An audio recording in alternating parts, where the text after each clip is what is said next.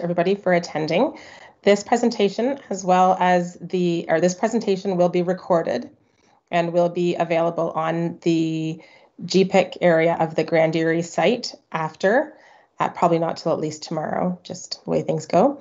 Also, I believe that the PowerPoint presentations that we will see tonight will also be available on that link as well.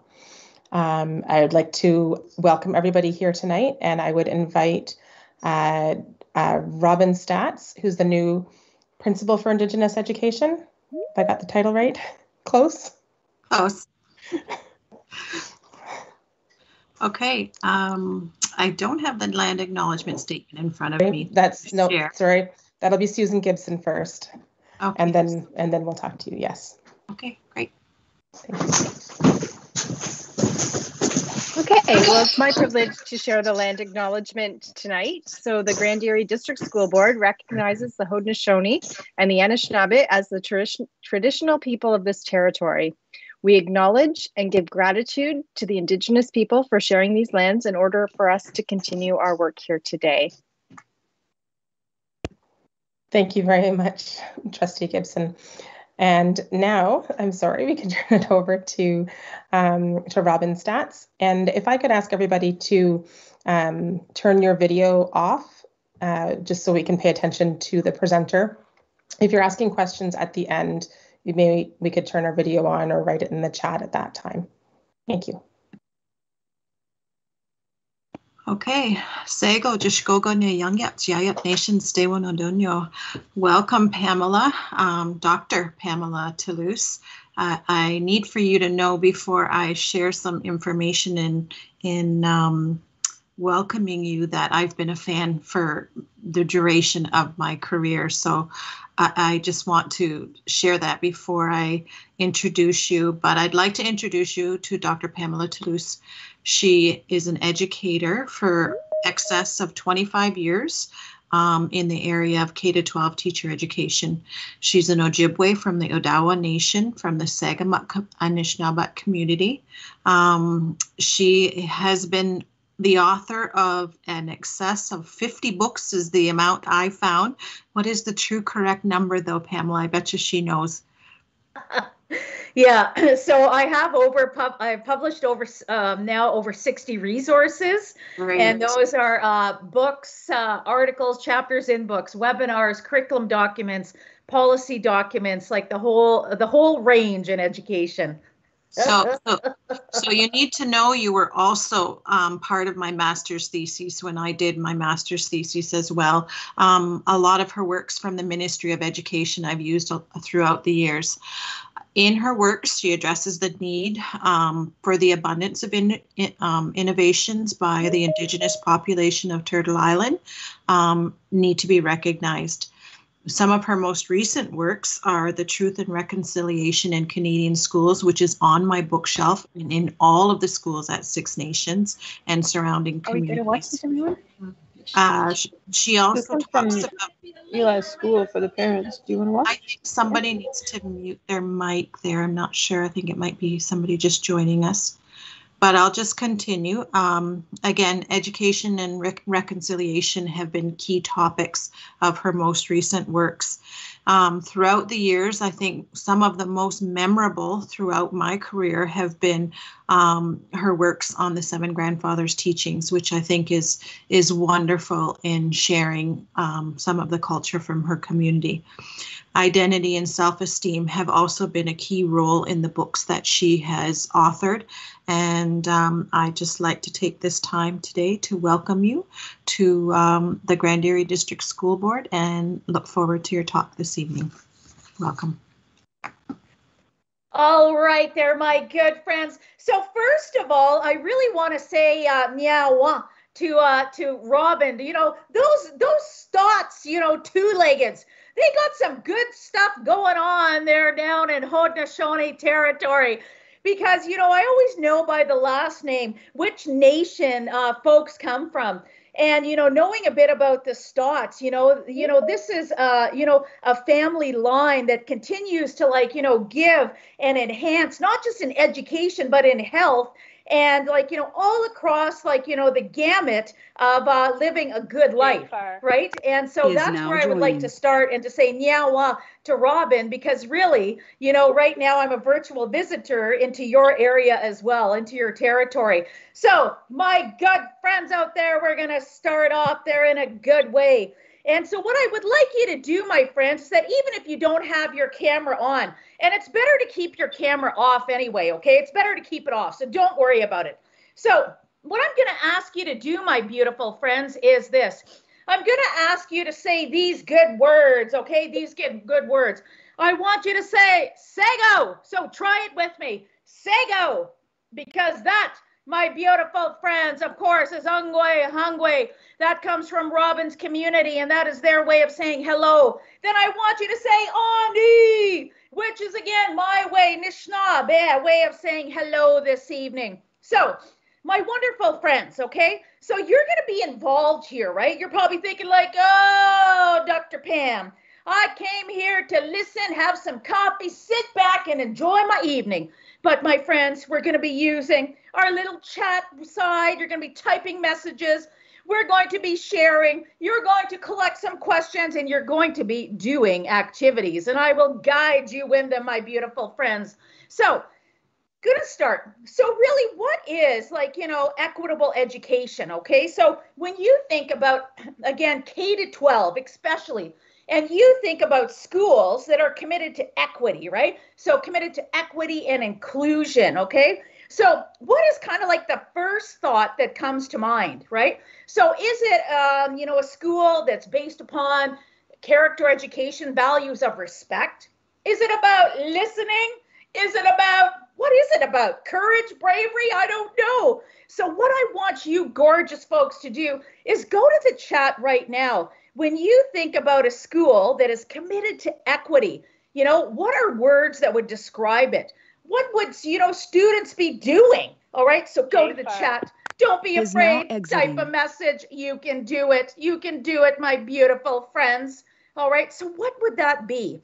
And if you're like, you know what, my beautiful friend, I am too shy, I don't know what to do, that's okay too. But again, type your message. So what would, a school, okay, so what would a K to 12 school, right, committed to equity, committed to equity look like? All right. So give me some words, my friends, and I've got it right in the chat. I've got it in the chat, okay? The question. So start putting it in there.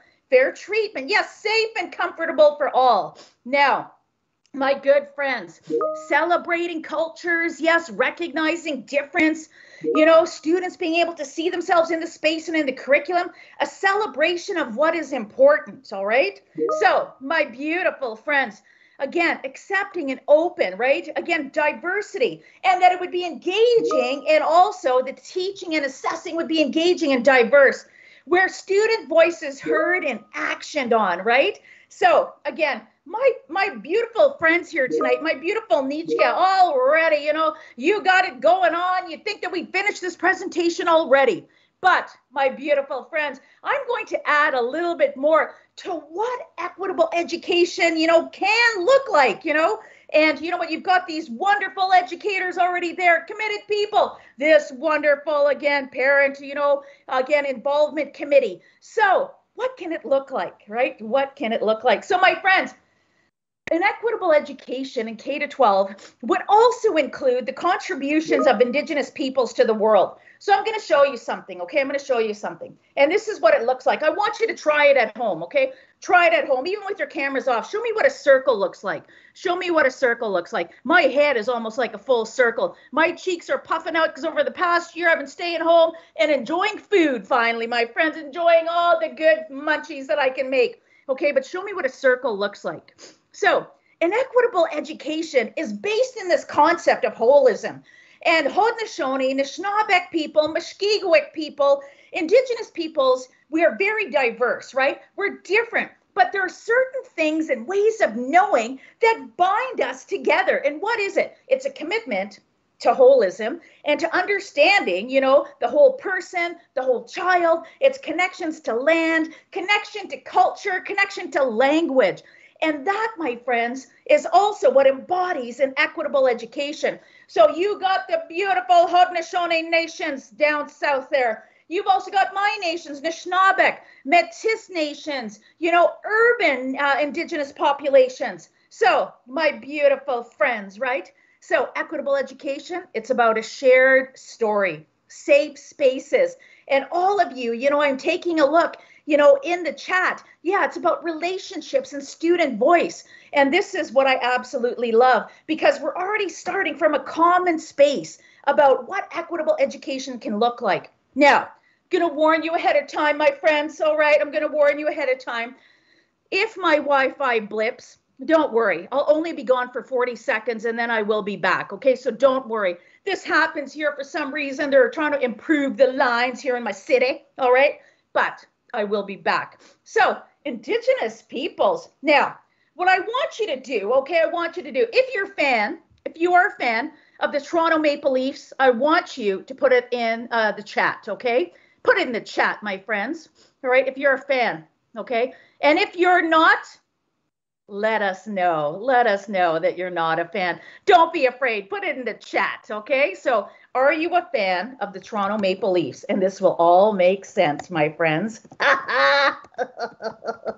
So are you a fan of the Toronto Maple Leafs? So I'm going to put the question there, all right? Oh, Robin's thoughts. All right. Are you a fan of the Maple Leafs? One yes, one no. No, I'm a Canucks fan. Ooh, Lorraine, absolutely a fan. Oh my goodness, Joe, you're going to start an all-out war saying no. All right. So, my beautiful friends, all right? So, why do I start with that, right? Why do I start with the Toronto Maple Leafs? So, here's something, you know, that is really a contribution that comes from our people. And it comes from Algonquin people, right? And people are like, oh, I'm like indifferent, not a big hockey fan, things like that.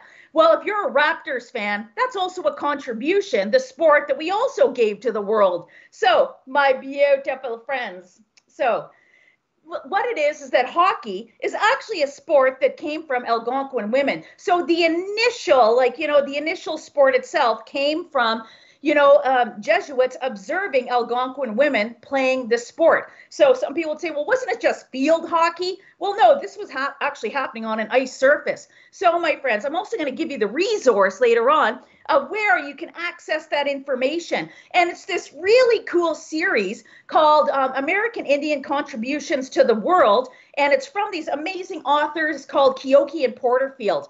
And they wrote this entire encyclopedia anthology and like collected in a respectful way the stories and archival documents from the 500 nations on Turtle Island, you know, to be able to, you know, showcase all the gifts that we have given and that we continue to give. Now, my beautiful friends, all right? Now, I'm going to go to my presentation here. Now, there's, you know, you're looking at that. You're saying, oh, look at her and that pro pic here. That pro pic, not a day over 30. I'd like to share with you, my friends, that as of tomorrow, I am officially retired. I'm officially retired. I know what you're saying. How could she be retired? You know, she's only like, you know, 30. But anyways, my beautiful friends. So we started off, right, with the acknowledgement of the territory, the traditional territory. And I'm going to tell you something. There's all kinds of controversy about this. But when it comes to an equitable education, it is absolutely critical that the acknowledgement of the traditional territories always be present. So here is my opinion, okay? My opinion. But I'm going to tell you what has to go with that acknowledgement. So, and I'm going to start it off in a good way as well. So I am a virtual visitor to Grand Erie right now. I'm visiting through my teams and, you know, through the internet. But I am a virtual visitor. So even though I'm in Anishinaabe and my people are also rooted there, I'm still visiting, again, like, you know, the territory of a different group of Anishinaabe and also of the Haudenosaunee. So I'm a virtual visitor. So I say miigwech, you know, for allowing me to be a virtual visitor, right? And that is, again, about allowing me to be a virtual visitor. And the question that always has to follow that is, well, what does being a virtual visitor into the traditional lands of the Haudenosaunee and the Anishinaabe peoples in Grand Erie compel me to do, right? What does it compel me to do?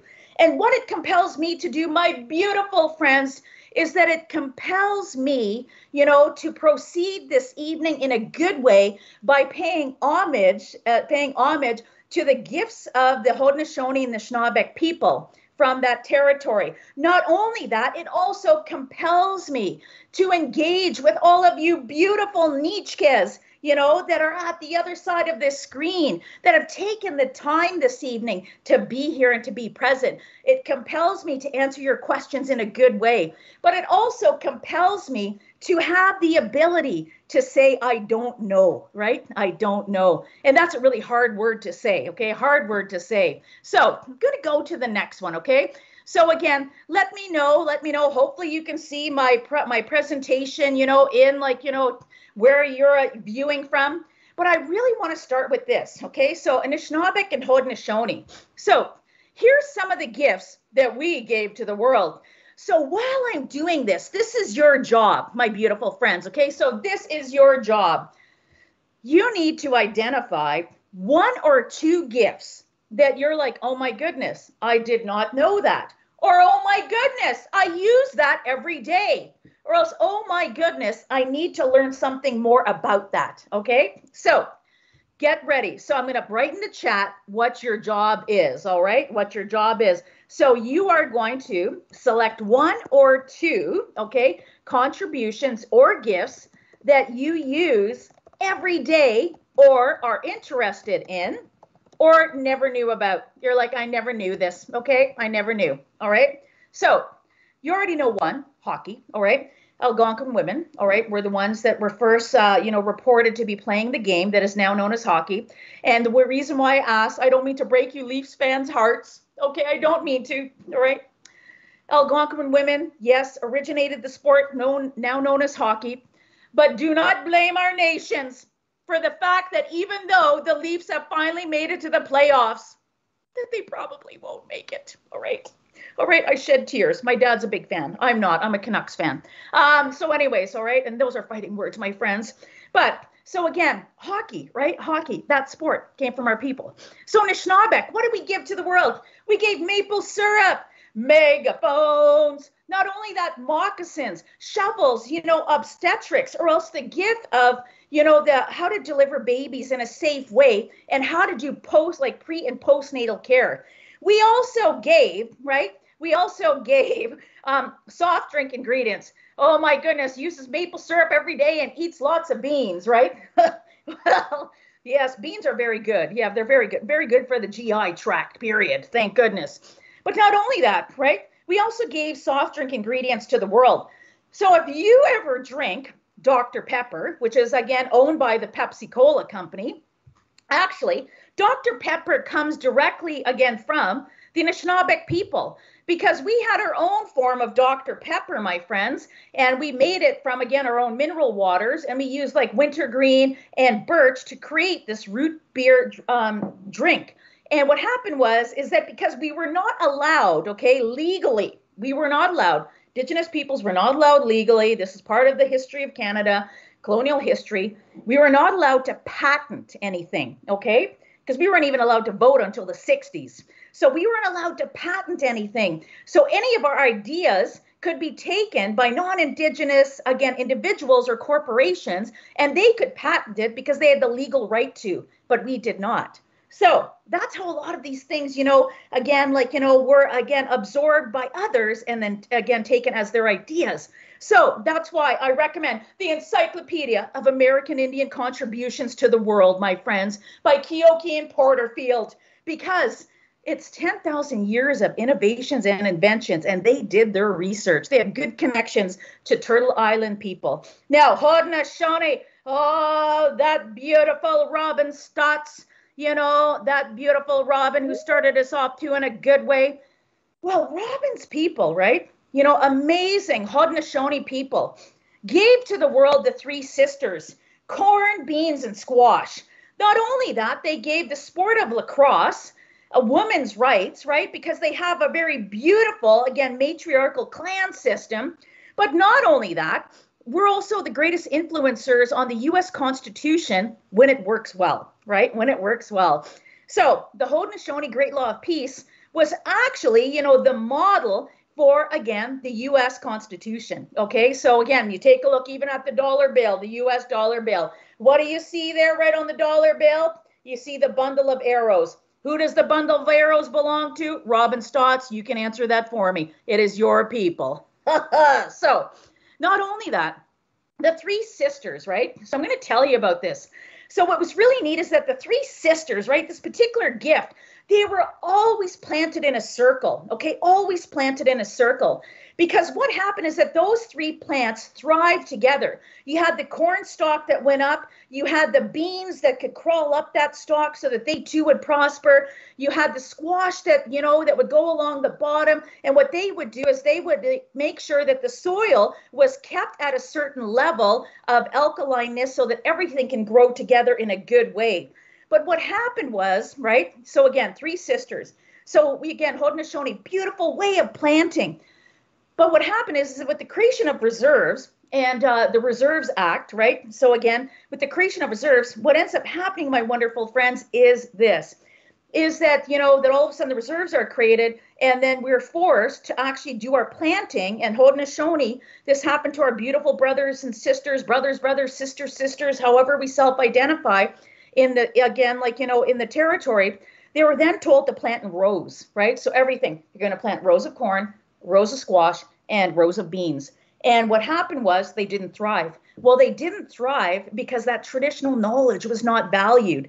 So that is what happened. But those are the gifts we gave to the world. So part of an equitable education is including those gifts, my friends, but not only including those gifts, but providing the story and the context that goes with it and understanding why it is we don't know this today, right? So I'm going to go to the next one. Beautiful friends, Métis and Inuit. Now, those are some absolutely, off the hook, absolutely lit snow goggles, all right? Snow goggles. So, beautiful friends, Inuit people, innovative, right? So take a look. That figure's an actual, it's not a replica. It's an actual original example of traditional Inuit snow goggles. So they were the first ones to have sunglasses, because, living amongst all of the snow and ice, they needed to have it. They needed to because, what? When you're around all of that whiteness, right, is that it can cause snow blindness. So they knew, they're like, what, this is our story. And we know how to harness the land and to live, again, in harmony with it. So our Métis, right, again, our beautiful Indigenous peoples, again, made so many contributions, again, to the world and especially to Canadian culture and society. They invented the York boat, all right, that, could cross large bodies of water. Not only that, it was essential to trade from the very beginning of the, of this country's establishment when it was first Upper and Lower Canada. So not only that, right, it was also, again, the Métis women, right, the Métis women that were often the interpreters between, their husbands and the nations. They were these beautiful mediators, right? So this is what they did. So again, Métis people and still all these wonderful contributions today. So my beautiful friends, I am going to stop there because now I'm going to put a task for you. So I'm going to go right to the meeting chat, but I'm going to tell you what this task is at the same time. I'm going to tell you what it is, my beautiful friends, all right? So here's what it is. You, okay, have the choice, okay? You have the choice. And the choice is this, okay? The choice is this, okay? Is one, okay? All right? To select, all right? To select an innovation that shocks you, okay? You're like, never knew, shocks me, can't believe it. Yeah, how come I never knew this? Or two, all right? To select an innovation, all right? To select an innovation that you cannot live without, okay? That you cannot live without. And I'm not saying Netflix, okay? We did not create Netflix. So you know what? Get it out of your mind right now, my beautiful friends, not Netflix, okay? So number one, to select an innovation that shocks you. Two, select an innovation that you cannot live without. Or three, okay, to select an innovation, all right? To select an innovation that, okay, that you think, okay, students need to know. All right, those are your 3 choices. Okay, so those are your choices, and I'm going to put those right into the chat, my beautiful friends. So as I do this presentation, so you have the choice. Select an innovation that shocks you. Select an innovation that you cannot live without. Select an innovation that you think students need to know about, right? And not only that, if you're a student here, select an innovation that you're like, hey, this is an innovation that my teacher needs to know. Right? So, and I love that. Now, what I would like you to do, my friends, at this point is you're going to do this, okay? It's not hard. Take your hands, take your hands. You're going to take your hands because we are going to do this activity together. I want you to take your hands and I want you to reach up to the sky. Reach up to the sky. And I want you to wave up there. I want you to wave up to the sky because all of those beautiful rains are going to come down and they're going to clean all of the, again, all of the garbage and all of the damage, you know, that us 2-leggeds have inflicted, okay? That we've inflicted. So what I want you to do is hands up, wave it out at the top, take your hands out, wave them out to the side. Take your hands, put them to the screen, and even if your camera's not on, wave at the screen and let everybody know that you are, again, so thankful for today. Now, beautiful friends. So, here we've got it, right? Turtle Island, Turtle Island. Oh, Turtle Island, where are you, right? Where are you? So, Turtle Island is, again, North America, the Mesoamericas, and the Circum-Caribbean, right? And 500 nations, a little over 500 nations live on Turtle Island. I'm Anishinaabe, and I'm only 1 out of 500 nations. Our beautiful Robin Stotts and the Stotts family is also 1 out of, again, okay, is also 1 out of the 500. Now, someone else, okay, has started sharing, my friends, so I'm not sure what happened. So I'm going to request some control here, request some control. So now, here it is. So I'm going to go right back to it. So I've got control here again, you know, so you can see the presentation, beautiful friends. So you can see it right there, right? We got the Arctic, our Arctic nations, beautiful indigenous nations, our Inuit and our Dene, again, you know, 2-leggeds that live in the north and that thrive up there. So not only that, so what did they give? You take a look, right? Portable space heaters, right? The idea, portable space heaters, what they would do is they would actually take, you know, animal fat, right? Seal fat, put it in containers and use that as a heating source, right? Makes sense to me. It's a portable space heater. Kayaks, right? I couldn't live without them. You know, I'm an outdoors person. I love the outdoors. I love the water. Not only that, snowshoes. You take a look at the California indigenous nations, right? So again, beautiful nations. What did they give to the world? Detergents, hair conditioners, stretchers, chewing gum, chemical fishing, Circum-Caribbean, barbecues, right? Thank goodness. Thank you for barbecues. Perfect timing because it's now barbecue season up here in the north besides black fly season right now. But anyways, they gave cigars and hammocks. You see the Great Basin, again, oral contraception they gave to the world, and all of these wonderful things. Chia sage, you know, chia sage. And you're probably thinking like, you know, chia, you know, so something similar to that, but not quite. And Great Plains gave to the world hacky sacks, right? Commonly known as foot bags. And why? There's always a purpose, right? So hacky sacks. So what would happen is that our wonderful, again, like, you know, again, our 2-legged individuals that identified as female, right? So that identified as female, what they would do is they would have these amazing contests with their foot bags. And what they did is they did it. It was really about health and fitness. Because, you know, you think about it, right, is that there was always times for recreation too. And that those foot bags were made out of the stomachs of animals, and they would use dyes to make beautiful patterns on their hacky sacks. And that those also, again, were a form of exercise, but a form of community, because they would have fun tournaments. And it was, again, those 2-leggeds that identified as female. So, beautiful friends, I'm going to go to the next one, okay? Now, take a look at this one. Dun, dun, dun, dun. So, this one I love, because there's going to be many people that will argue with me, and it's okay, all right? It's all right. So, the Mesoamericans, right? So again, Indigenous peoples in the Mesoamericas. So that's, if we're looking at geography, it's like, the bottom of Turtle Island, right? The bottom of Turtle Island. So, the Mesoamericas, there we've got like, North America, and then you've got like, Circum-Caribbean, and then the Mesoamericas. So my beautiful friends, the Mesoamericans gave the sport of basketball to the world. Now, many of you will be like, yes, no, it wasn't. It was John Naismith, okay? No, well, there's some truth to that. Naismith actually provided, the rules of the game and should be credited with this particular adaptation of the sport now known as basketball. But basketball in the Mesoamericas, they played for days, and they played it to the death, all right? So anyways, WNBA, NBA does not hold a candle. Northeast. Yeah. So that's my nation, my beautiful friends. Now, Northeast, we gave to the world bunk beds and potato chips, thank goodness, all right? Hockey, as I said, Algonquin women.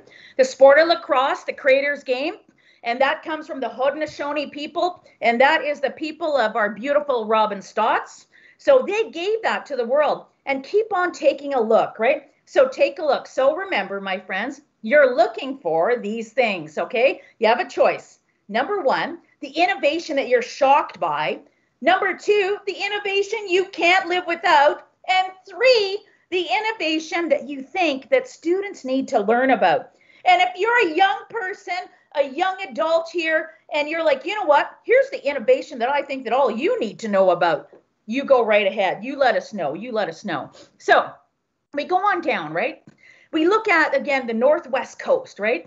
And again, those beautiful nations, the Katma, the Stolo, the Haida, what did they give to the world? They gave architects, boxes, hemostat, which really is a tool used in surgery to control bleeding. They gave x-ray art and so many other cool things to the world. Plateau, embroidery, fringed clothing, okay, looms, so many things. Southeast, again, those nations gave to the world calendars, civic centers, and seawalls, right? Makes sense. You're living on the Florida coast, friends. You needed to have a seawall, so that it would not erode, again, like, your land, right? So that's what they did. Southwest, my beautiful friends, of course, right? Of course, that what they would do, right? So what they would do is that they actually had one of the largest apartment complexes. So you can Google it on your own. If you put in the word Chaco Canyon or Pueblo Bonito, you will see an apartment complex in the shape of that beautiful sacred circle, my friends. Beautiful sacred circle. And what it is that it housed 10,000 indigenous peoples, and it had its own sewage and irrigation systems built within those structures, okay? You can go take a look on your own. So our subarctic, oh, thank goodness, right? Thank goodness. We also had, my beautiful friends, insect bite remedies. And when you're on the subarctic, like where we are, in north of here in Cree territory, my goodness, you got to have those remedies. So I'm going to go to the next one. I'm going to give you a new task, okay? A new task. And I'm going to ask you, okay? So I'm going to ask you, my beautiful friends, first of all right? I'm going to ask you, okay? And you can let me know in the chat, what do you do, okay, to keep yourself, okay, physically sound? Now, or physically balanced. So, an example, okay? So you can write it in the chat. Do you monitor, for example, your sleep, okay, because that's a physical thing? Do you, again, monitor your physical activity, your food? Like, what is it?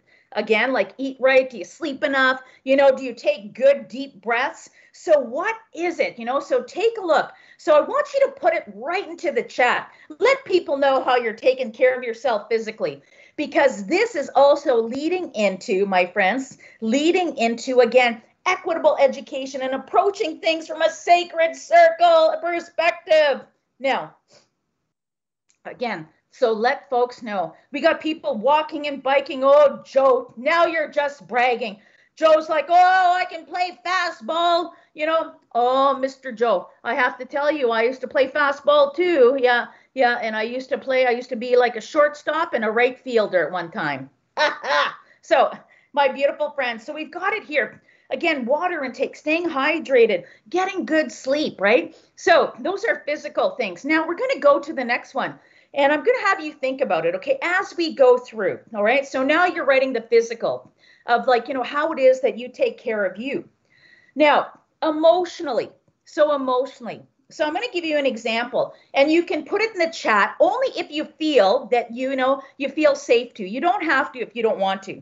So when I think about the emotional aspect of the two-legged, and we are like, the two-leggeds. All right. So when I think about the emotional aspect, what this means to me is, what do you do for self-care?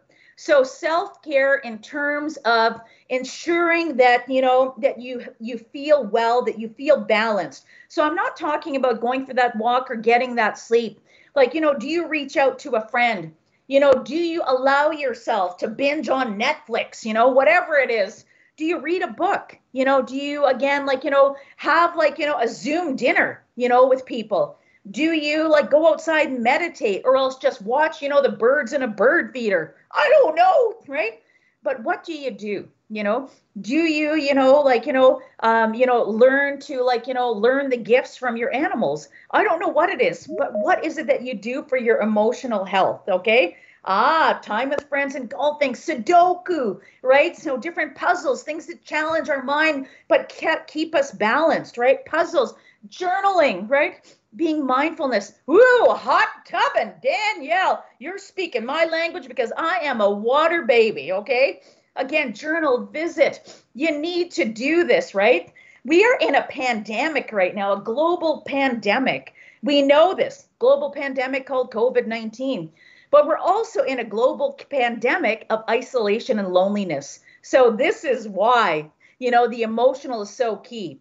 The other part of this is that absolutely, definitely, yes, hot tubbing. I love it because I love a good sauna. Yeah, sauna. I love the water. So the other thing is, too, my beautiful friends, all right, the other thing is this, is that there are other aspects when it comes to holism. There's the intellectual and the spiritual. And I'm going to talk a little bit about that and how we would see it present in an equitable, again, equitable space in K to 12. Okay. So we're going to see how it goes. So, and I'm going to show you how we can all relate to this. So I'm going to go to the next one, and I call it holism. All right.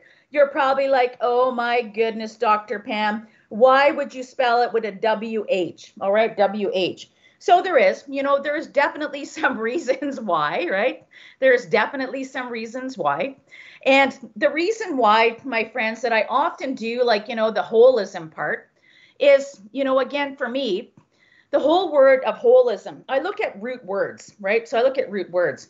And if we think about holism, the root word is whole, WHOLE. Now, the other way, it's holism, HOLE. So it's implied, right? A lot of people, well, if you go back, and you take a look at the word holism, the HOLE, there's a different meaning. But when we look at it in today's context, I would prefer to go with the WH because it tells me that something is whole. So we're going to move forward in this sacred circle, okay? So what would this look like, okay? What would this look like in a K-12 setting? And what does it look like, again, in our own lives? So your challenge is to think about this, okay? Think about this. So I'm going to give you the definition of spiritual from my perspective, okay? From my own work and from my own relations, my own relationships. So the spiritual refers to this ability to have, again, positive and deeper connections with all living things.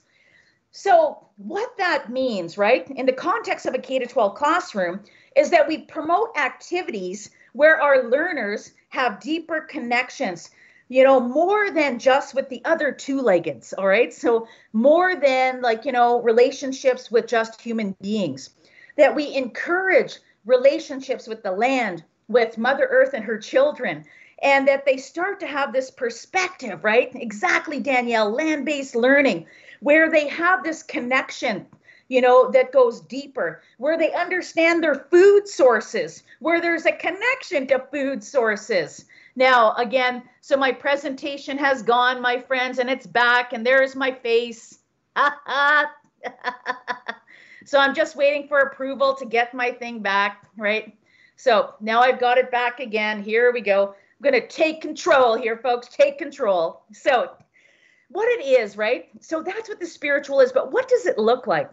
So you've got the wonderful Robin Stotts there. Not only that, you have all kinds of beautiful Indigenous language teachers. You have knowledge keepers. These are the individuals, that can provide, those teachings in a good way.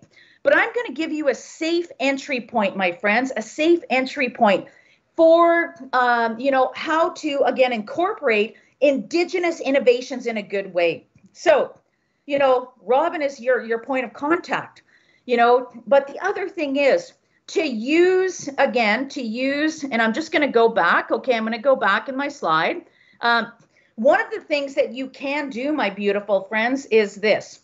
You can definitely, use, again, literature. So books. Literature is a safe entry point.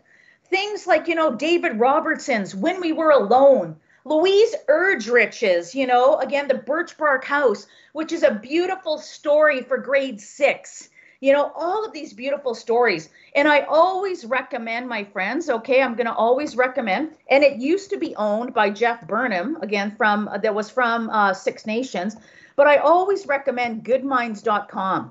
And the reason being is that, and I put it in the chat, accessing books from goodminds.com are really great because their website filters it, again, by nation or by teaching or by grade. And not only that, they actually have a system in place where those books are vetted ahead of time, right? So what they do is they vet it to make sure that they're authentic, that they're relevant, and that they're not the perpetuation of stereotypes and myths. So I always say go with that. So that is a safe entry point. Another safe entry point is the innovations, right? Is to say, listen, here's these beautiful gifts, that, again, Indigenous peoples gave to the world that we continue to benefit from. And that is something so critical, again, to highlight. So I'm going to go to the next one, my wonderful friends, okay? And that is the physical. So this is the type of, again, strategies that are used, again, in the classroom. So again, it's like, how do you move? Is there kinesthetics? Is it group oriented? What is it? How do you arrange your space in a K-12 classroom, even in a virtual setting? So how do you do that, right? So do you do collaborative activities, interactive ones? Do you use differentiated instruction? Are there visual and hands-on activities, right? So is there? Not only that, is it also, again, are there some really interesting minds-on activities? An introduction, to the class or else, to the subject that, connects directly not only to the expectations, but to the student. So it's just like, as an example, when I asked you about the physical things you're doing, so you have that connection. Then I talk about, okay, well, this is what the physical would look like in the classroom. Now, I am going to give you another wonderful task pretty soon, my friends, okay? And this is at the emotional. I love this one, okay? In the chat, I'm going to give you your task. Now, the emotional, okay? So this is what it's going to be. I'm going to put it right in the chat for you. So what makes you laugh, okay? Or who makes you laugh? Again, so we come with this from a good frame of mind and a respectful frame of mind. So what makes you laugh, my friends? Type it, okay? Put it in the chat because I would like to know, all right? Yes, this inquiring mind would like to know. Okay, so let me know. What makes you laugh? And I'm going to put a couple of mine, okay, in there as well, so you get to know me a bit. I like, thank you, Danielle. Your fiance and son, when they tease each other, good. Yeah, and that's the way it should be. My fur kids, for sure. Definitely my partner, again, makes me laugh. Yeah. The sign war is currently in North Perth. My animals, I am loving this. Yes. So again, humor. So keep writing. What are these things that bring humor to your life and joy? Because that's really what it is, right? So Schitt's Creek, believe me, comedy in my family. Susan, I am with you on Schitt's Creek. I love it. Everybody's got kids and family and students in a good way. Yes, you are right. Trevor Noah has the most interesting take on the world, and I love it, love it. And he speaks multiple languages for real. Like, it's amazing. Again, Robin, my son in humility. So interesting. So you can keep writing in the chat and take a look at what each other has to say, okay? Because there's some amazing things that are being said. Now, again, Tom, your grandkids, and they better. It's like, you know what? You're like, okay, grandkiddies, yeah, you're with Papa now? Yeah, this is the way it's going to be. Yeah, Papa's going to take care of you and you're going to take care of Papa. And that's the way it should be. And it's like that in our nations. And so my beautiful friends, so miigwech, grandkiddies, yeah, nieces, nephews, right? So emotional, right? So this is what it would be like in a K-12 classroom as well, right? I love it. My cat makes me laugh. Yeah. So believe me, my dog is nearly in every Zoom call I have. You know, she's always there, but I had to put her away, tuck her away because she loves the limelight. And I got it, you know, she's just too much now. So what is it? So the emotional aspect, you know, of a classroom is really about, again, how it is that you build community. How do you build community in your classroom? How do you share, laugh, talk, and think critically together in K-12? Do you have humor, right? Do you have humor? And respectful humor is the key, right? So like in our communities, laughter and teasing is a cultural norm. It is a norm. Again, respectful teasing. It is a norm that actually suggests that there is a level of trust. You know, so when we joke around with each other, it is a familial tone. It is a sign of trust, right? It's a sign of trust, and it is a social norm. Do you have storytelling and group talk? You know, do you use things like, you know, beyond just think, pair, share? Do you use, you know, wonderful strategies like jigsaw and lit circles? Try using a lit circle in mathematics, right? So that's what I mean by again, different types of group talk. So these are examples of the emotional aspect. So now I'm going to get to the next one, my beautiful friends, which is the intellectual. So how is it, right? How is it, you know, in K-12, how do we actually take, right? How do we take content or else curriculum expectations? How do we take these curriculum expectations and organize our lessons, right? How do we make them accessible? Please make them accessible, and they are. So I have, you know, a little bit of insight. So the new math curriculum, I was really, really honored because part of the new math curriculum, there's a pedagogical tool that's coming out with the new math curriculum. And the new math curriculum, I was one of the supporters and writers of the pedagogical tool. So I gave the Anishinaabe version of, you know, of like, listen, if you're going to be teaching geometry, and if this is your expectation, this is how you make it relevant to Anishinaabe kids, right? Because this is, you know, not only that, it also, for non-Indigenous kids, shows them a different way of knowing, right? And what is one of the biggest TRC calls to action? The TRC call to action is about having the ability, right? Having, again, the ability, you know, to relate to one another. So, you know, it's having that emotional intelligence. And I believe it's like, you know, it's the TRC call to action 62 something. But I know it's really about that, being able to connect and to advocate for each other, because having that emotional connection is really key. So the intellectual, my friends. So do you have mini lessons, right? Are there mini lessons? And do those mini lessons have interactive and engaging activities that go with it? Do you have amazing procedures and routines, right? So that they're consistent. And do you, you know, make an attempt to use maybe Indigenous languages as part of your procedures and routines? Could be as simple as, like, you know what, like, could be as simple as saying ani, saying sego. It could be like, you know, nyawa. So when we're thankful in Haudenosaunee, well, in Ongwahungwe, saying, you know, nyawa, which is thankful, or miigwech, which is, you know, again, thanks in Ojibwe, in the Anishinaabe.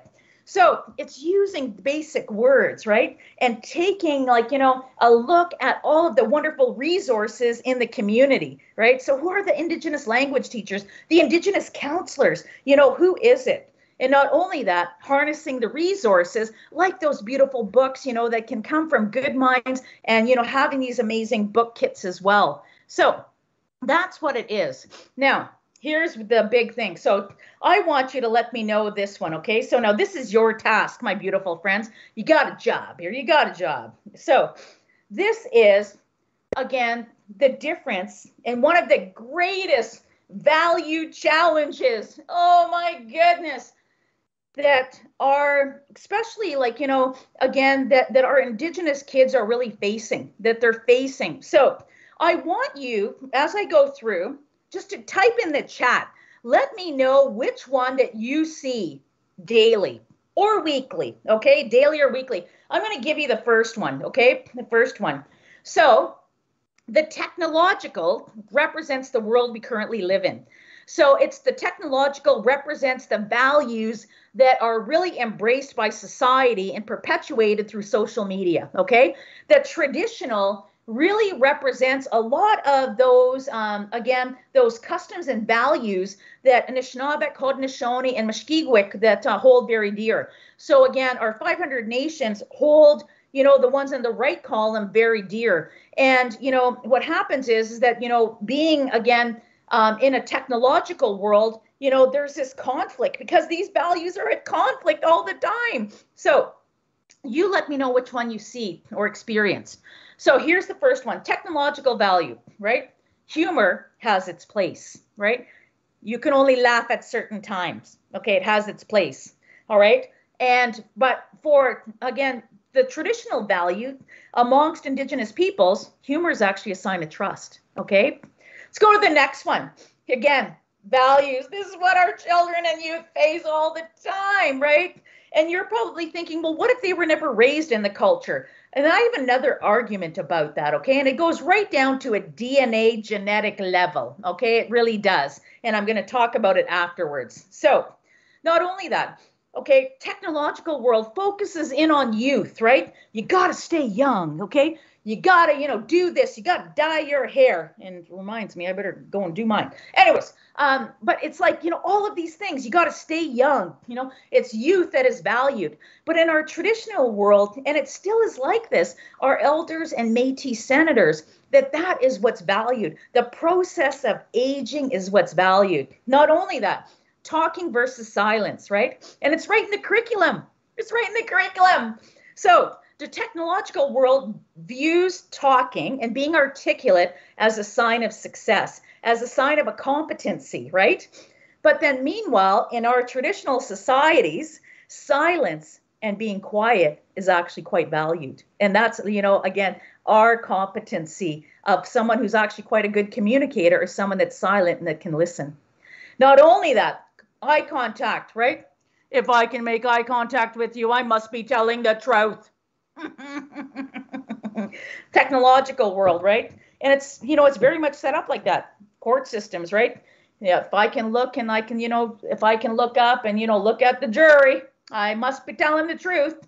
But a lot of our communities, actually, one of our traditional values is we don't make eye contact, right? So that's one of them. Not only that, I'm going to get to the next one, the individual versus the community. So our technological world really promotes, again, the individual and then the one below it being competitive, right? Competitive. But to the point, I think that we've actually pushed a lot of our, and thank goodness actually for, the one benefit of, this current pandemic is that, families have had this time to spend together. But, pre-pandemic, it was so competitive, right? We had, so many of our young people that were being again, shuttled around, to arenas and, to music and to this and to that. And there was so much focus on the individual that it moved away from the community, a traditional value of community and, what is best for the greater good. Not only that, rights versus responsibilities. We live in a society, the technological world always talks about, I have a right to this, I have a right to that. This is my right, your right, this is their right, that's their right. But yet, what is overshadowed is the traditional value of responsibility, right? Is that, that's always overshadowed, so it's like, I have the responsibility. My responsibility as Pamela Toulouse is, again, to take care of my fur kids, and it's to take care of the land here. It's also, to be a person, who models a good way of life, so those are my responsibilities. My responsibilities come before the right. Okay, so that's what I mean. And again, feasting. Feasting is aligned with dates in the technological world. Well, we're going to have a feast. Why are we having a feast? Well, because of this particular day, right? And in our traditional worlds, our feasts are aligned with spirit and land, right? So we have a feast. So someone makes that journey to the spirit world. We have a feast for them to celebrate their journey, into that spirit world. We have a feast 7 days later, to commemorate their journey, from again, 7 sleeps ago. And then a year later, we commemorate that journey. Or else, all of a sudden someone has a dream, right? They have a dream, and this dream is so prophetic that we're going to have a feast for that dream, or else, we're moving into our house. We're moving into a new house, and we're going to feast for that house, right? There's always feasting, but it aligns with the spirit. So I want you to think about those. So which ones stand out to you? Which ones do you see? Like, you're like, my goodness, this is something that is so difficult and that I see as a value that is, very much real and alive. So this is what our children and youth face, right? This is what they face, and especially our Indigenous kids. So I'm going to give you the example, because a lot of people are like, well, what do you mean by that? Some Indigenous, like, Haudenosaunee and Anishinaabeg young people weren't raised in their culture, Well, here's the thing, what's interesting, right? And I always say it comes down to, the DNA, right? So it's like, what's interesting is that, there's this evolving stream, right, of science. And we all know it. We all have our DNA. We have our genetic codes, right? Our genetic codes of, why our eyes are green, why our eyes are blue. And then there's also this other coding, right? And all of a sudden it's like, and even especially I noticed this with people that have been adopted. And then when they find their birth families, it's like, they're like, oh my goodness, you walk just like Auntie so-and-so. Or else, oh my goodness, you know what? You have the same mannerisms as, uncle, or else Uncle Auntie. And it's like, wow, it's the same laugh.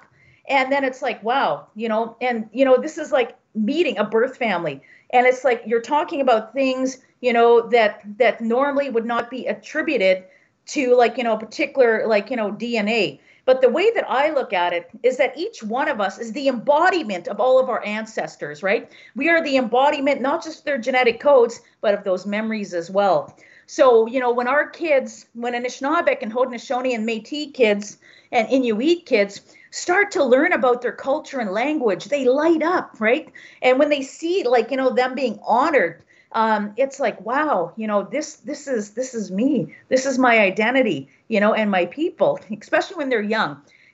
When our young people, reach those adolescent years, those are really called the wandering years, right? And those wandering years are all about challenging the status quo. And that's the role. So they may even turn their back on culture and language for a little while, but they always come back because that's just a part of their growth as well.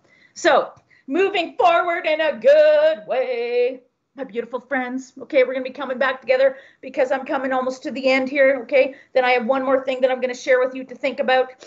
The greatest gift that we can give each other. All right, give it to your grandkids, nieces and nephews, your dog, your cat, your bird, everybody.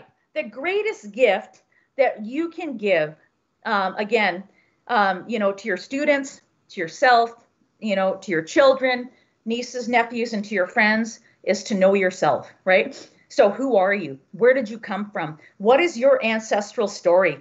That is all part of an equitable education, right? So, and that's why it is so important to know who you are. It is no surprise, that Ancestry.com was in 2017 rated at a $2 billion industry. People want to know who they are. They want to know the hopes, challenges, and struggles of their ancestors.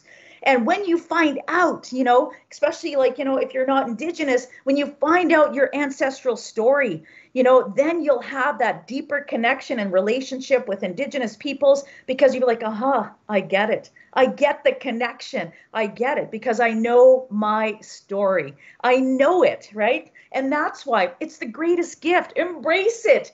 Find out who you are. And that is how relationships are built. And it is a gift. That is something that, even if you're teenagers, right? Even if you're teenagers, because they're in the wandering years. And if they're like, you're not lit, that's not lit.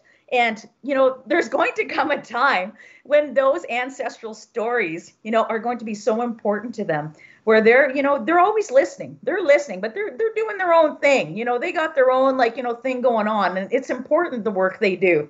So it's going to be important to know those things and to give that gift, to yourself and to your family and to the world, right? And then, you can say to Indigenous peoples, I get it. I get why you have the connection to land. I understand, at this level, because I know who I am, right? So, my beautiful friends, so become an accomplice or an ally.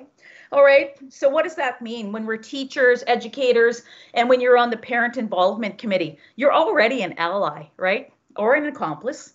And what that means is that you actually, by being on decision-making bodies or being an educator, is that what you are doing is that if you're working towards living a good way, right? So working towards equity, towards inclusion, to ensuring that every child, every young person can achieve whatever their dream is, whatever it is, that if you're working towards that, then you are an ally. You're an accomplice if you are in in a system where you're making those policies or you're breaking down the curriculum to make sure that voices are heard.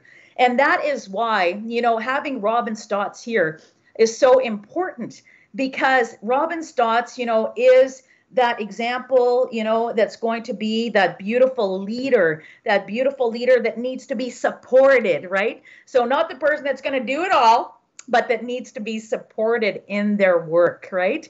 And, you're think about your great loves. If your great love, is animal rescue, or else preserving a wetland, you are still an ally and accomplice to Indigenous peoples, my friends, because if you're, again, committed to a cause that's about, respecting the land and the earth and, again, ensuring that, that each other, the more than humans, not just the humans, are taken care of, you are an accomplice and an ally already.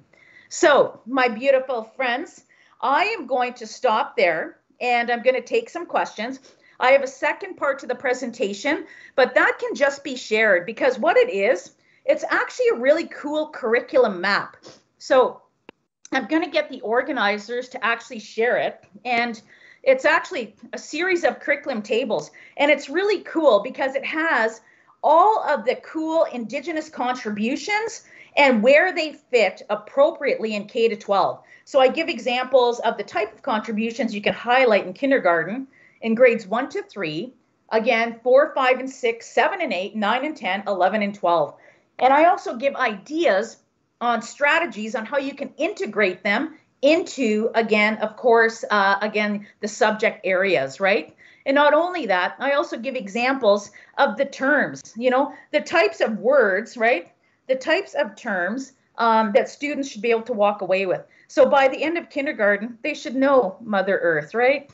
They should know the word respect, so things like that. So this curriculum map is something that I worked on a couple of years ago, I think it was. And it really is. It's a suggestion. It's looking at what, developmentally, again, our learners are ready for at that age, right? What are they really ready for?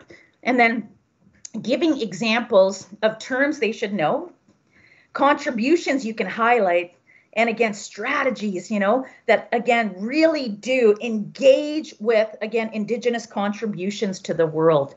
So again, so they go all the way through, my beautiful friends, right? So we'll just scroll. Let's scroll all the way to grade 12, because by the time grade 12 comes, you're going to be like, wow, they know a lot. So secondary, right? So by the time that, students are done grade 11 and 12, these, again, and this has been built, right? So this has been scaffolded. There's a scope and sequence from kindergarten on. So by the time they graduate, they would have a good sense of what these terms mean, and they could use it, very easily. Words like, the local ones, of course, always first. You always start with that first. They should know, Haudenosaunee, Anishinaabe. But they should also know these terms: First Nations, Métis, Inuit, right? Treaty rights, Indigenous rights, self-ID. They should know words like genocide, appropriation, and what the implications of those terms are. Not only that, contributions like road systems, drill bits, latex, right? You go all the way down to sign language, soft drink ingredients, taxes, crampons, evaporative cooling. And then again, subjects and potential strategies in English, math, science, history, geography, health and phys ed, music, drama, and visual arts. And in my other books, I have lesson plans, that you can how to do it for mathematics and other subject areas. So, my beautiful people, what I would like you to do is go to the chat. Go to the chat, and I want you to share one thing, my friend. Okay, my friends, one thing that you learned this evening. If you're like, I learned that I make the best coffee in the world, I got up during your talk, made myself a coffee, which is makare abo in my language. Oh, and it was good. Okay? I don't know. But again, go to the chat, my friends. What is your key takeaway? And then I will have the organizers of this lovely evening take over because we have about 20 minutes at the most for questions. So, my beautiful friends, I say miigwech to you and nyawa. You can put on your photos. We can see your video and your beautiful faces. Now, beautiful friends, don't be afraid. Put on your videos. You're like, I already got my pajamas on. Don't bug me, girl. Yeah. So one key takeaway. So you can share it, in the chat if you'd like, or else, you know what, you can just, take yourself off mute and ask me a question or share it if you'd like. It's up to you. Go ahead, you gorgeous people. Susan, I'm actually going to put the link to the American Indian contributions to the world in the chat, my friend. So I'm going to put that in That is awesome because I think as parents and as trustees and in all of our roles in this whole system, we need to learn more. And I think that, I got to this age and didn't know some of those things that had been contributed to the world. And I feel like I need to know more. So thank you. Miigwech, I've put it in the side. And I'm going to let you know, this is a virus-free PDF, okay? Virus-free, I'm telling you right now. So when you actually go, when you go to that link, it'll actually open up the PDF right away. So I have like a little background on that. So that Mexico resistance. So what happened is that the writers Keoki and Porterfield, have their encyclopedia is no longer being printed. So what they did is that, so it's not being printed. So what they did is that they took their initial copy of the book and they put it online for free because the one of the copyright folks, Facts on File, who actually, because there was a separate series of encyclopedias like science and tech, and they had like architecture. So what they did is they took their original one and they said, listen, if they're not going to publish it anymore, we don't want the information to be lost because it doesn't belong to Facts on File. It belongs to the 500 nations. And again, all the non-Indigenous peoples, again, who want to learn. So you go to that, it's there. It's really neat because it has pictures and descriptions and time periods and who did it. And it's really neat. Ooh, look at the kitty. Christine's cat. Yes. Don't worry, Christine. My pup's in the next room. Yep. So any comments at all? Anything that you, again, like, again, learned or else a question, if you want to, take your mute off. I've got my water going right now. Yeah. You want to share something? That's great. If not, you're like, you know what? I'm done. It's now 20 to 8 and I want to go for my walk now. Then, Bamampi and Ona, Bamampi is Anishinaabe for see you later, and Ona is bye in Ungwe Hungwe, or else Haudenosaunee. That's Robin's language.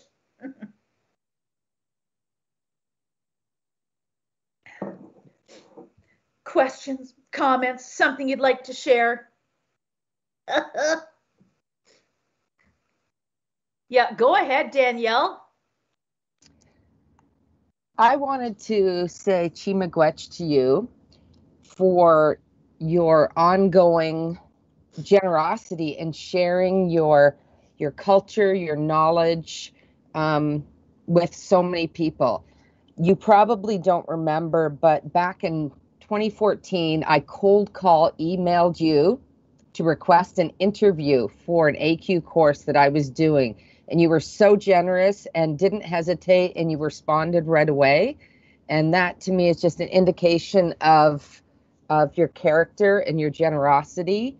And I just wanted to say Chimagwech. Well, Chimigwech, Danielle, and I really appreciate you, like, being brave and humbling me in a good way by offering, that story and, from 2014. So really, Miigwech, Danielle, and also for having the courage to reach out. I always respond. I have a new email, though, because I am retired as of tomorrow. Dun, dun, dun, dun. So I really am. So May 1st is going to be my first day that I wake up. Well, semi-retired, because I still have stuff that I do. Yeah. So my beautiful friends, yeah, it'll be good. So I believe it was Lisa. So let me go take a look at the hands. I have a very different view because I don't have the actual app. I joined from a browser. Yep. So go ahead. I've got my participants. Lisa. Hi, Pamela. Thank you so much. I am in my casual wear, so I was reluctant to put my camera on at this point, but I'm so thrilled to have the opportunity to speak with you. I put my question in the chat box, but I think about this often when we talk about equitable practices. I often think of engaging families, and there are lots of common ways we engage families that are great and wonderful in schools already. But I also know that we need to push ourselves to think differently and to think beyond what we already know. And so I was wondering, in your experience, if you could comment a little bit about unique ways or just points for reflection when engaging families. Yeah, so here's really when it comes to engaging families, and then Robin can build upon this because she's going to be like, yes, this is how we do it. So what it is that instead of asking families to come to the school, because you have to remember a lot of our people had very negative experiences, right, with schools. Well, with most institutions that were non-Indigenous, hospitals, you name it. So it's always good to go to the community rather than trying to get the community to come to you. And it's always good to follow the protocols in a good way. So, feasting, and working with local community, again, caterers. So say, for example, it could even be at the Friendship Center, so an example like that, we're hosting a community feast to come out and meet you. So it's about going to the community rather than the community coming to you, because there is a big hesitancy. I'm telling you, my parents were very hesitant. Myself, I went to what they call a federal day school, but they know them as Indian day schools now, right? So I went to an Indian day school on my reserve, and it was not good. Yeah. So there's a fear of that. So even it's still there, even that we try to engage, but also it's using again things like again, the community resources, well, who is the education counselor for that community? Who's the Indigenous education counselor? So it's about reaching out and also participating in activities. So, even if there's some type of a virtual activity, going on with the community, don't be afraid to attend and to introduce yourself. But you introduce yourself by starting off with who you are as a human being first, right? As a two-legged. I'm a mother, I'm a parent, I'm a grandma, auntie, I'm a fur parent, I love I love being outdoors. So we start off, from the human part of us first before we go into the professional stance. Yeah.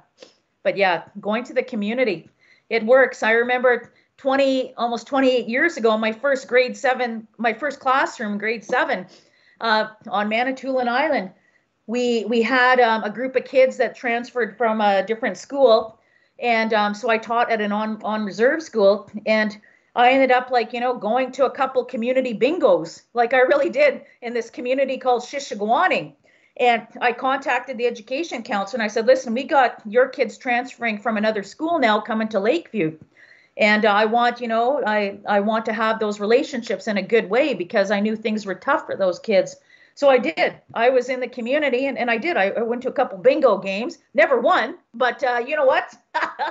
But that's what it is. It's about it's about the relationship, right? It's about, it's those initial steps, and those initial steps of showing that there's a trust. Yeah, because that's the hardest thing to build is trust. Yeah. So those are what work. And also basic language, basic language, the segos, segoli, nyawa, miigwech. Like it's, tanse, all of those things, Marci, which is again Michif, again the Michif language, Metis language. So that's what I mean by using the language too, right? Yeah. So those are some ways to engage. And don't be afraid. I've lived in, you know what? I put on a dress for you folks tonight, okay? I've been living in a pajamas for over a year. Literally. My husband's like, what's going on tonight? You're dressed. I was like, I got an event, okay? Yeah. Don't worry. Yeah, don't worry, partner. It's all good. Yeah. Yeah. Yeah. I'd really like to take a picture with you. Are you guys all able to see that? I've kind of been playing around with the scene. Are you all able to see what I see on my screen, like an auditorium style with Pamela with us? Can you all see that? There are different ways. I think if you hit on the triple ellipse and you hit the together mode, then you're in an auditorium. But other people, depending on what mode they've hit, they would see a different screen. So mine, when I touched it, it said it will change it for everybody. So I'd like to take a picture if that's okay. I'm creating our newsletter. Pamela, you are a celebrity in our communities, and I really would love to capture a picture with you if that's okay. So just for the people who I'm on the screen, there's a number of people who are on my screen. If you're not wanting to be in the picture, I just ask that maybe you turn your camera off. But for everybody else, can you turn your camera on? And I'm going to try and get as many people in the picture. And just so you know, I'm asking you now if you're okay for our Indigenous Services newsletter, if we could have you show your faces. I'd just like to take a picture because right now I can see about 20 of you sitting in an auditorium, and I'd really like to capture as many people in the picture as possible. But I might have Joe help me. I'm new to this device I have in front of me. Are you able to screenshot, Joe, or can I take a picture? Do you know I will take a screenshot for you. Absolutely. That would be great. But I see more people joining us. If there's a couple of more, I have about 8 or 9 empty seats here. Can you guys see what I see? Oh, I have a little child in there. Our audience is getting bigger. If everybody wants to show their face, that would be great. And I'm gonna say on the count of 3, everybody give us some smiles. Let's put that little guy back in the picture. There was a little guy. Can we put him in with us? It would be nice to have a child in with us, and I'd like to capture a picture. So I'm gonna say on the count of 3, maybe Pamela, you can put your hands up like this so we can see who you are. There's our author. So I'm going to say on the count of 3, and whoever's taking a picture, that would be great, and send it to me. 1, 2, 3. Oyanre. I got it. Thank you. Send it to robin.stotts@Grand Erie, and I'll put it in our newsletter. Pamela, you are definitely a celebrity in my books. I have read numerous of your publications throughout the years, and I'm very pleased to hear your talk once more and this evening. Yeah. I'm sorry I cut you off, but I'm gonna mute myself now. I just really want to thank again, the Parent Involvement Committee, for inviting me, and for again. It's been a really amazing experience, and be able to see people in their home and to know that you got your grandkids going and you're like, this is what makes me laugh, and that humor, and to be able to, to see your partners pop into the picture once in a while, so it's been, I just really want to thank all of you, and to thank also, the school board, for making this possible. And, Robin, thank you. Those are very humbling words. I've been very lucky. I've had almost 28 years in education, and, have had, been very lucky to learn, right? I've got to learn with some of the most amazing people in the entire universe. And I felt that every year. I just thought this just keeps getting better and better. Yeah. And yeah, so miigwech everybody for this evening, and you know, a big nyawa, and stay safe, you know, and just take care of yourselves, and don't ever apologize for self-care. Don't ever apologize for self-care. Tell your partner, yeah, tell a friend, I need to take care of myself today. Yeah, yeah, I need an hour for me. Yeah, so don't apologize for that during this pandemic, because it's not just COVID-19, it's a pandemic of isolation. Yeah, so don't ever apologize for self-care. Yeah, ever. So I have to ask Pamela one question. I'm being mindful of our time here. As you retire, does that mean you will be more apt to travel and be around to in service? It would be really wonderful to bring you into some of the classrooms here, whether it be virtual or whether it be other means, with some of the students. Is that something you'd be interested in? So that is something. You asked my question, Robin. Now that you're retiring and we'll have more time, I have to ask. I'm mad at Joe now. Yeah. I'm mad at Joe there because he's trying to, like, you know, he's talking about fastball there. Joe, I'd hate to tell you, but I was a darn good fastball player back in my day. Oh, Mipto, I could run fast, my friend. I think I remember seeing you play way back when. Yeah, Sagmuk I used to play for, but you know what? I'm a little bit chubbier now. Takes a little bit more effort to get around them bases. Yeah. But no, I'm retiring, but I still, so I retired from Laurentian University. So most people know the story behind it. Laurentian University's bankrupt. Yeah. So Laurentian University is the only public university or college in all of Canada that has ever filed for CCAA protection. They filed February 1st. They're bankrupt. So they had to cut, and you know what? It's you know, it happens, and well, it doesn't happen. It happened here. So I made the decision to retire because I was in a position to retire. Because if I retire, that means another younger junior faculty member can keep their job. That's why. Yeah. Yeah. So you got to do what you got to do, right? So they cut. It was 70 programs and 130 positions, 80 faculty. Yeah, I wasn't one of those faculty. I opted to leave. Yeah, because if you opted to leave, there was some feeling that you could actually save a junior faculty. Like I was there for 21 years. Yeah, so I was like, no, there's space for somebody else. Yeah, so that's why. So I work as a consultant. Yeah, but I am going to like enjoy about a month off and read. Read good smut like Anne Rice. Yeah, that's what I'm gonna do. So I'm going to be mindful of the time because it does say, I did get a notice saying there are 5 minutes or a couple of minutes left. So I don't know if we have a planned closing. If there's not, I can bring our meeting to a close. Would you do that, please? So thank you.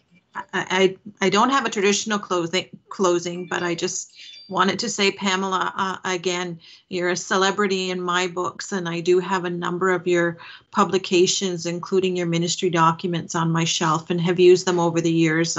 As an educator myself of 30 years, I have used your documents in my classrooms, in my schools as a district teacher, and I will continue to do that. So I look forward, I'm sorry about your retirement. I look forward to knowing that you might be a little bit more available for us, and we look forward to connecting with you in the future. And I enjoyed your talk, and I look forward to future talks. And Nyawa for being a part of the Grand Erie District School Board, and for all of those parents who joined us and education staff. I see some Six Nations staff on the site too, so good to see those people. I told them when I was leaving Six Nations that I'd see you, but it was good to see all the faces here tonight.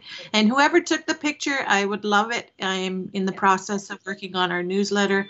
I'd like to add all your beautiful faces, my friends, as Pamela would say. Nyawa goa chimigwech for joining us today, and it's been a great evening. And ona, everybody. See you again. Bamampi. Bumampi. Take care. Stay safe. Good night, folks.